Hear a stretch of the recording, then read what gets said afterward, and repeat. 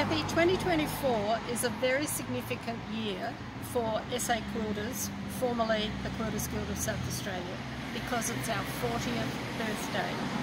In 1984, a small group of women formed our guild, and I wonder if they could ever have imagined that it would evolve into the most amazing organisation that it is today. We're here today to talk to two of those original founding members, one of whom was our inaugural president. So we're going to go in and have a chat to them and find out what we can about the very, very early times of our guild.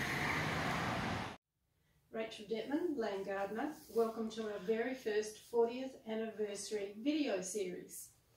It's a particularly special interview today because you were both founding members of the Quilters Guild of South Australia. And Rachel, you were our inaugural president. Right. What we hope to do in this series of videos is to interview, there's around 20 quilters who joined the guild between 1984 and 1990. So we're hoping to interview as many of those as we can so that we can compile an informal oral history of the guild.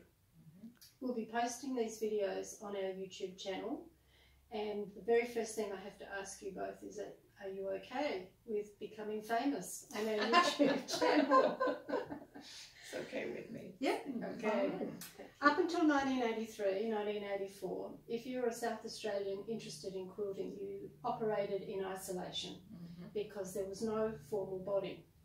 But somewhere in that time span, when books were few and far between and quilting notions were identical to sewing notions, you know, it was a needle, thread and scissors, a small group of you got together and decided to create a guild for quilters.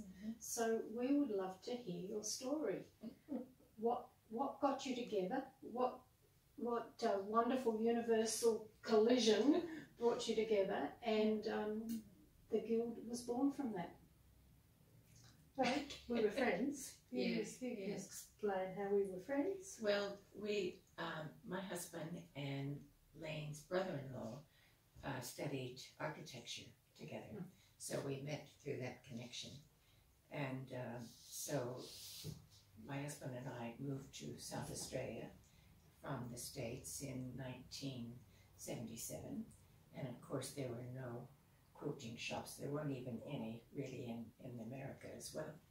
And so Laine and I met, but there weren't, you know, any groups. Well, they're the Embroiderers Guild. We both had joined the Embroiderers Guild, but there wasn't really, their emphasis was more on embroidery, not on patchwork and quilting.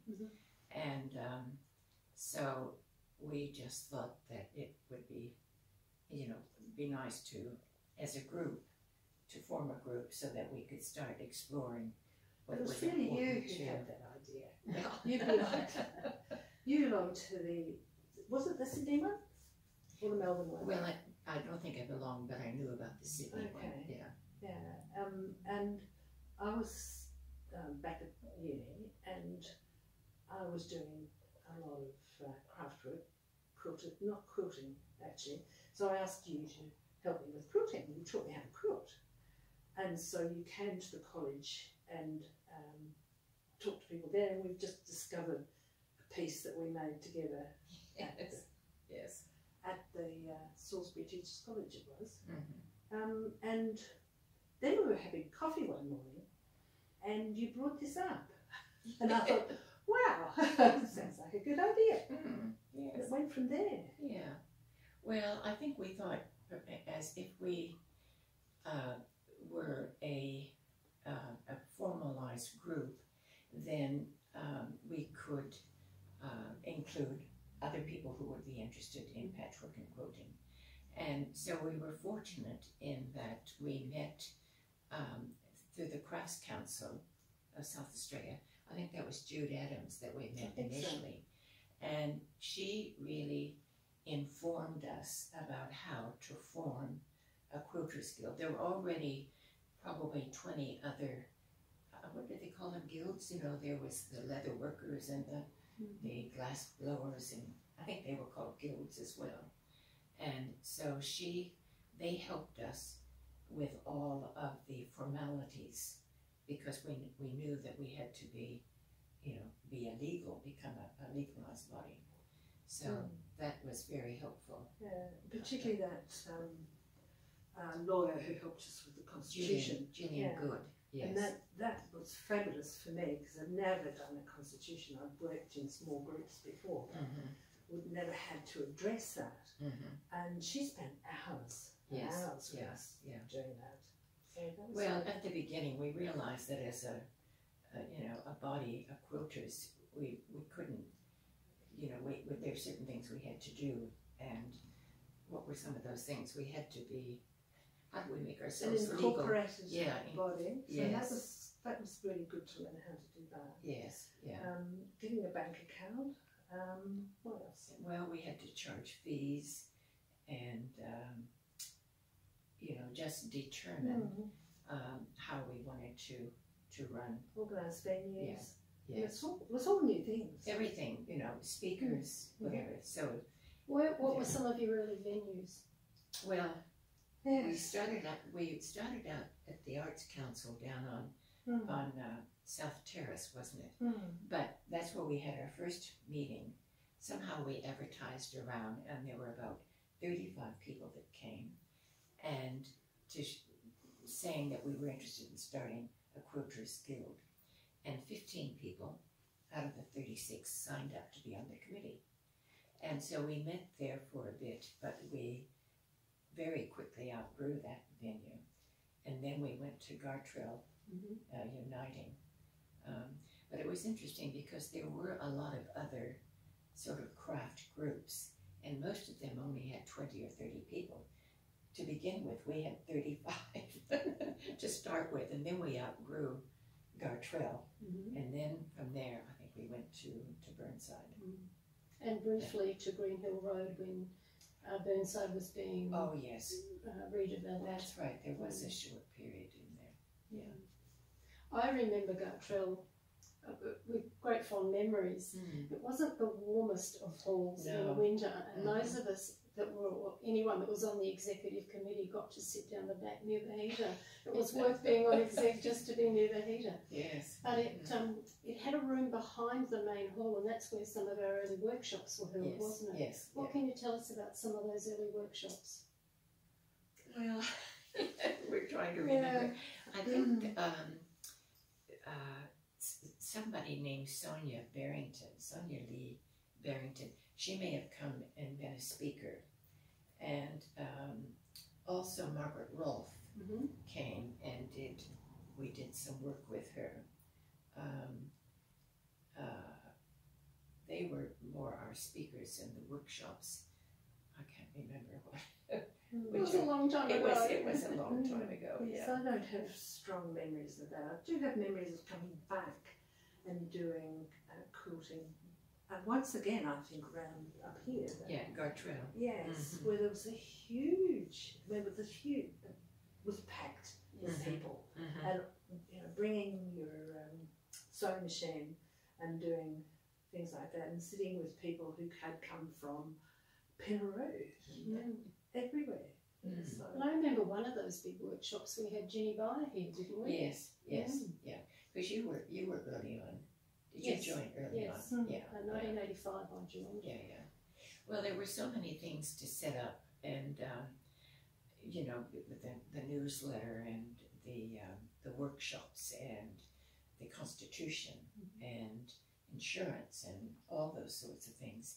But I think everyone was so enthusiastic. You asked were there obstacles. There really weren't, because everybody was so keen about, giving their input into it. So everybody just, really worked hard to get these things to. We did have a conversation before about what sort of women we were, and it was mainly women. There were a few men involved, and our men supported us, I suppose. But most of us were quite well educated. And most of us had time to be volunteers. So I think that reflects really interestingly on the Guild, that opportunity was there for women, and that we used it. And it certainly did give me lots of opportunities, mainly because after that, at that time I was involved with a lot of those small groups, not just quilters, and just knowing how to organise insurance and bank accounts and things like that, which I've never really had to worry about, then became positives for other groups that I was involved with. Yeah. And I think about that, my end of the time with Quilters Guild, I decided to spend most of my time with community arts, and so it was a stepping stone for me, with the background that I've had from being in Quilters Guild. So it was a start for me to become what I now call myself an artisan, because I still recognise the difference between artists and quilts. Now, I first became aware that the Guild existed because you had, I think, 2 exhibitions at the Unley Town Hall, and I went along to those and, got quite enthusiastic. But I think there's a few stories about at least one of those exhibitions, about the kinds of quilts that were on show. They weren't all necessarily finished. Yeah, like this one.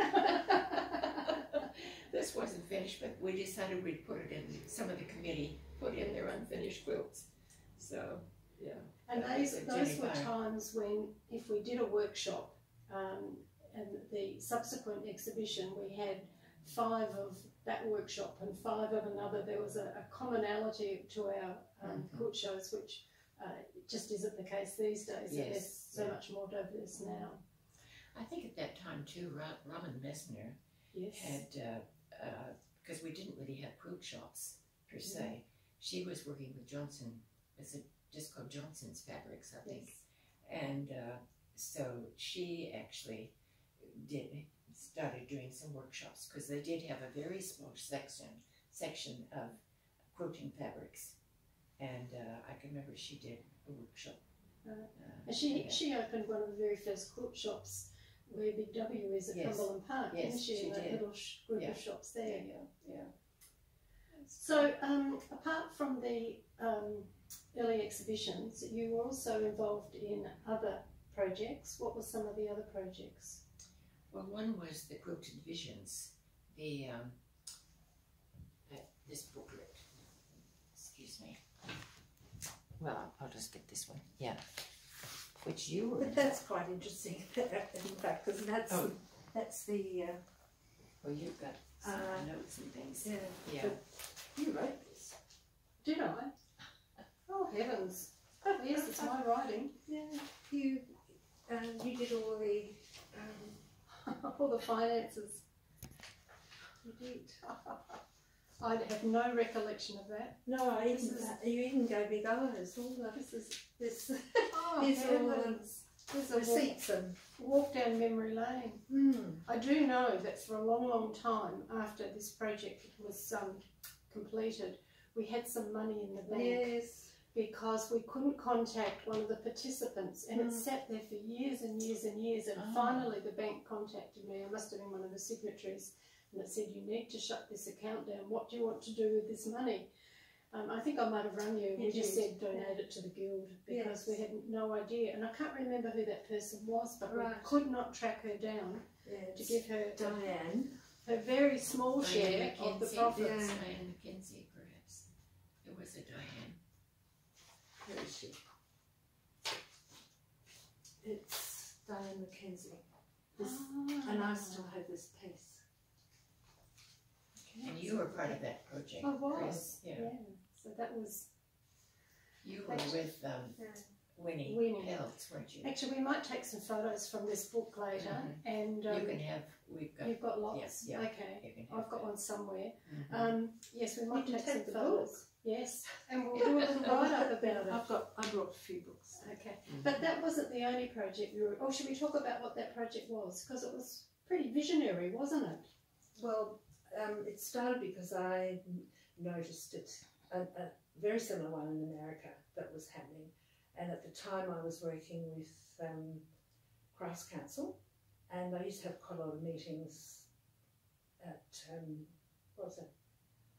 Where was Crafts Council? Is it the Jam Factory? The Jam Factory, yes. And so at one of those meetings at the Jam, I brought it up, and I had taken photos of the pieces from America, and so we went through that, and quite a few people ended up being the artists involved in that were there, and they liked the idea. And so Rachel and I got together, and we did a lot. We went out and it was supposed to be a collaborative project. An artist with a quilter, so the artist would produce a piece of work, and then the quilter would design a quilt based on that piece of artwork. Or the artist, it might have been a piece that the artist had already done. It didn't have to be the actual. This is Rachel's piece. This was my piece with Barbara Henrihan. Did you bring? No, I think so. Yeah. One more. What? She's on her side. Yeah. Okay. So. Yeah, and this central piece is I actually had that piece, the painting. Oh, what do you? The original piece. How wonderful! I do too. I've got one too. Yes. One as well. Yeah. Anyway. So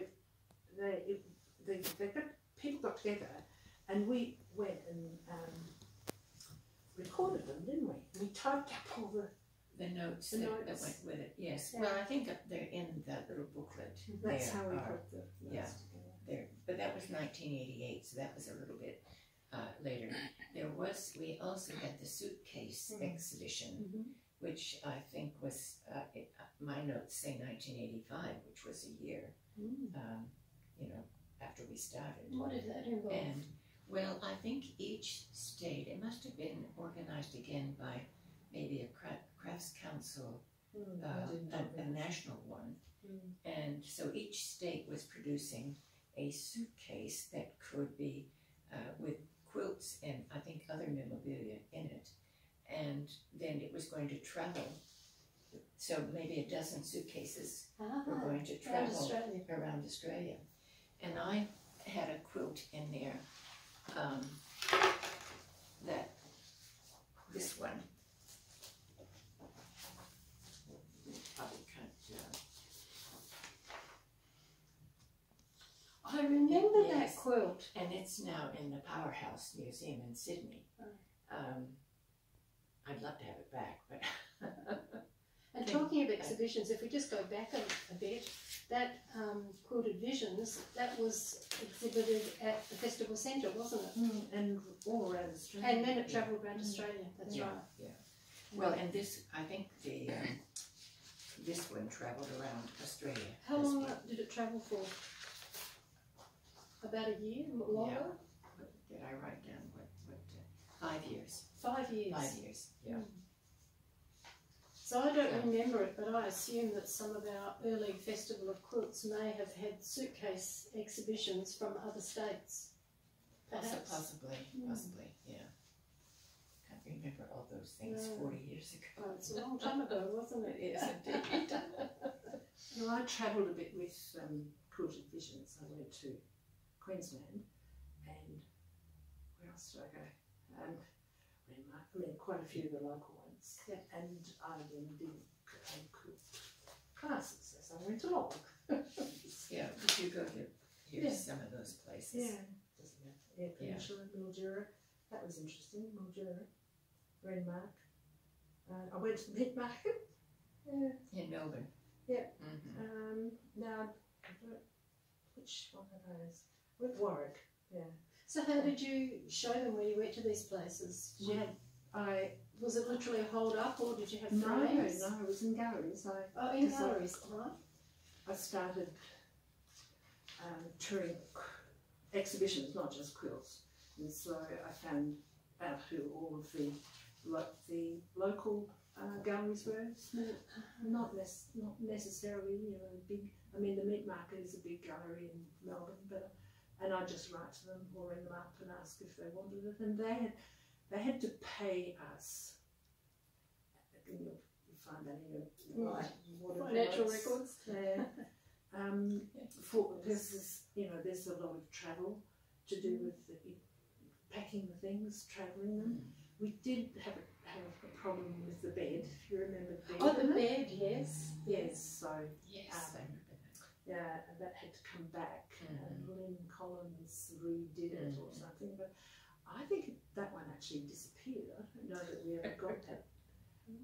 I think somebody. I mean, it wasn't. Who wants the bed?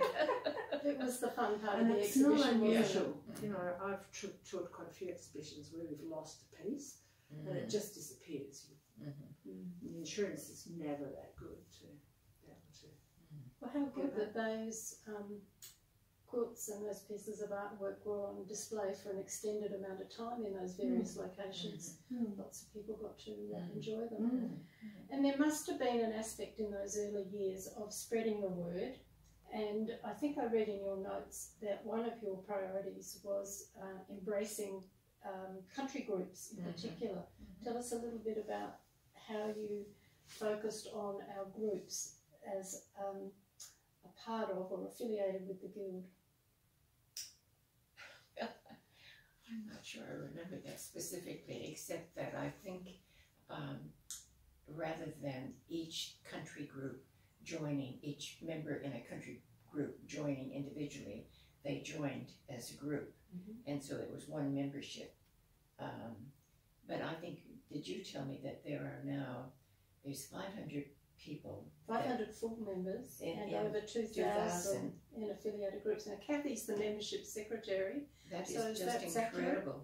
530 members and 88 groups with around 2,000 individual members. Yes, that's Isn't that remarkable. amazing? Yes. That is, well, I think in those early days, I mean, I can remember Robin and I went probably to your peninsula somewhere, and we do some different workshops, and you may have done some too, I can't remember. I don't know. Can't remember everything. Look, I think one of the wonderful things is that so many of the initiatives that you initiated are still part of the Guild today. And certainly we've evolved and there's a whole lot of new opportunities. But you showed a lot of foresight back then. We had a lot of guidance from the Crafts Council. Now, they wouldn't have known specifically about quilting, but they knew we needed a constitution, we needed a treasurer, we needed to be, financially accountable for whatever. And did you say insurance? And we needed workshops and all of those things. And I remember they were a bit bemused that at our first meeting, we had 36 people came to the first meeting at the Arts Council on South Terrace, and 15 people signed up that night to be on the committee. And Crafts Council said the other guilds, jewelers and jewelry and woodworking, and they're lucky if they get 20 or 30 permanent members. But we decided that perhaps it's because for many of us, we have a history of sewing in our families. Our mothers at that time may have, it was after the Depression and so forth. So we would have grown up. My mother made my clothes, not always looking so fantastic. We were also of a generation where we made our own clothes when we were younger. Exactly, yes. And can I just make one comment? What intrigues me is how well you communicated, because 40 years ago we didn't have the technology or the communication opportunities that we have now. I mean, there was no mobile phones or emails or digital paraphernalia that we could use. So that intrigues me that you were ahead of your time. I don't know how you did it. Did you do it by smoke signals or something? Well, you know what, I think, Kathy, it's because of the enthusiasm of people. I think that people were just keen and eager to. Laine and I had been members of the Embroiderers Guild, but they didn't have a real patchwork emphasis, as we know. And, we decided that's what we wanted to create. And, because we were organized people, we could, but everybody that would set up a committee, whether it was the workshops or the newsletter or whatever, we all just collaborated. It was really It was very exciting, and they were good people. Yeah. We were all, Yeah, very competent people. yeah, but you know, interested. And if you didn't get it quite right first time, well, you got it right the next time. I think the Embroiderers Guild is celebrating 50 years this year. They might. Yes, they are. Yeah. Yeah, so It's yeah, a couple of my other groups are celebrating this year too. So It was also, I guess, historically a time when the whole women's rights movement and you know, it was just a sort of hot potato that we didn't necessarily have to be housewives, and you know, we had a right to express ourselves through creative endeavours. It was, I guess, worldwide an interesting time to be alive, and to be at the grassroots of an organisation like this. Yes. I think, as I recall, that it was in 1971 that there was an exhibition in New York at the Whitney Museum, and it was of quilts as art. And that was the beginning of the interest, because we didn't have any quilt shops per se. But it was, you know, of course, quilting is very ancient, it goes back to the Egyptian times. But it hadn't had its renaissance again in America. So there weren't quilt shops. Like my first quilt is made out of synthetics and all kinds of things, which we didn't have anything here either. But that was sort of in the 70s, then the interest. And because so many of our mothers had sewn, or, you know, most of us had some kind of sewing skills, so it just seemed to flourish. I won a sewing prize in year 6 of primary school. What had you made? I made a little, it was for keeping handkerchiefs. Oh, handkerchief case. I think they just wanted to, I don't know why they wanted to give me that. But. Laine wanted to express about what the this organization meant to you and your own career and development. Well, yeah, well, to some extent, it is. I've said to lots of times to Rachel, it really made me aware that I could do a lot of things with knit, you know, especially with fabrics. I was a home ec teacher, as I seem to remember you. I was, yes. And so I ended up quite a lot of the time doing things with clothing, and not so much with needlework. Certainly not any quilting, but it was the basis of my life, and so gone on from there. Also, I was a migrant. You're talking about you being a migrant, and so I became involved with migrant communities, especially new migrants who'd arrived in Australia. And there was a lot of funding because I'd been involved in our grant applications for. I knew how to get grant money for various Very important things. Yeah, it's a whole new skill set, wasn't it? Yes, it is when you actually are involved with that, and so you know. And she's still doing event work. Tell about what you've got going now. Well, for March, I'm doing an exhibition. A woman that you might know, Lola Jones. Yes, sorry, I keep wanting to call her Lola. Lola Jones died last year. She's an artist, fairly well-known artist in Sydney. She does collage work. A friend of mine is the beneficiary of all her work, and it brought up another thing from me, because I've obviously got a lot of work at home. And where does it go when you die and you then you have all of this work and you love it? It's fabulous work. My friend has been distributing it around all of her friends, but one of the things that Nola wanted was for it to be shown And so I've organised an exhibition up in Clare for some of her work to go on display throughout March in the collective at Clare. I've just finished organising an exhibition with the Borough Art Gallery. I was director there for a few years. What else am I doing? Did they have Barbara Henry? Did they have Barbara Henry at that Borough exhibition? They do have They have some of, yeah. I loaned some of my work or some of my Barbara Henry work for that exhibition. So I'm still involved with those things. I'm doing some work at the moment for an exhibition that goes around Australia from the Spinners and Weavers Guild.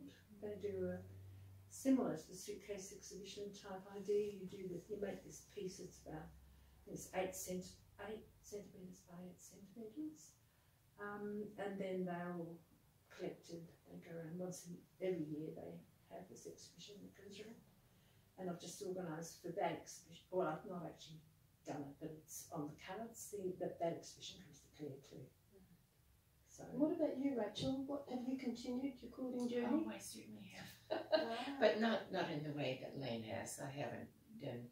I think those first few 5, maybe 7 or 8 years, I stayed very involved with the guild, and then I think I just found, because I was working and had a young child and so forth, that I didn't want to be on committees. If I had any time, I wanted to be sewing. And so I really, just stuck with that. I don't think I've been involved in any formal way, but I still. How many quilts? But I've made 50. You got some? And, well, And in the book. And a book, yes. Oops. My husband, and since he left architecture, is concentrated on photography. So my husband did the photography, and my daughter, who's a journalist, did all the script. So they produced this book a few years ago with all my work in it. It's a one-off book, is it? Oh, well, you can order them, but they cost about $120, so it's not. But it's my history of. And all of your quilts.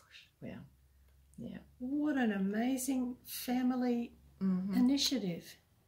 Yes. So it's, we have so many things on slides or photographs, but, we don't really pick up photo albums too much anymore.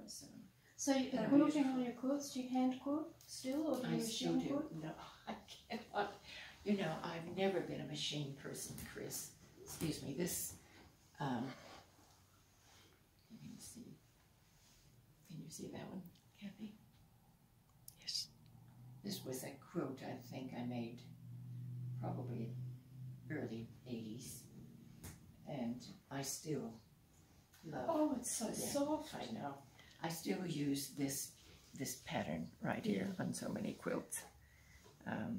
And really, back in those days, all we had was plain old muslin, or we called it calico, didn't we? Yes. So many of my quilts, and yours too, would have no fancy white-on-white backgrounds. No, that's right.